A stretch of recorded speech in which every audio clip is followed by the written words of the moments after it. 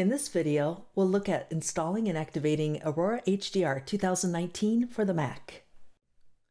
Once you click on the link to download your DMG file, go ahead and double-click to open it. This file will begin to open,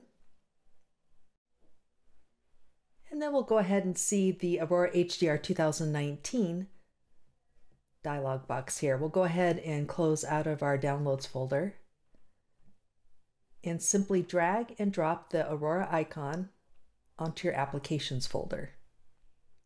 Once that's done, go ahead and open up your Applications folder and locate the Aurora HDR 2019 application file. We'll double-click to activate it, and go ahead and click on Open.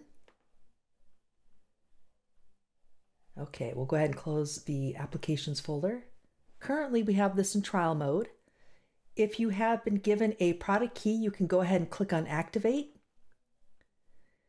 And once this dialog opens, go ahead and type in your email that you registered it under, enter your activation key, and click on Activate. If you're trying out the trial, go ahead and just click on Continue Trial. Once it's open, you can begin using Aurora 2019. We recommend that you go ahead and sign up for the My Account. Go to the Skylum.com website, click on the menu, and you'll see My Account. And this is where you can go ahead and get some quick access to your programs, and you'll also be able to access your software licenses. Now you're ready to go ahead and begin using your software.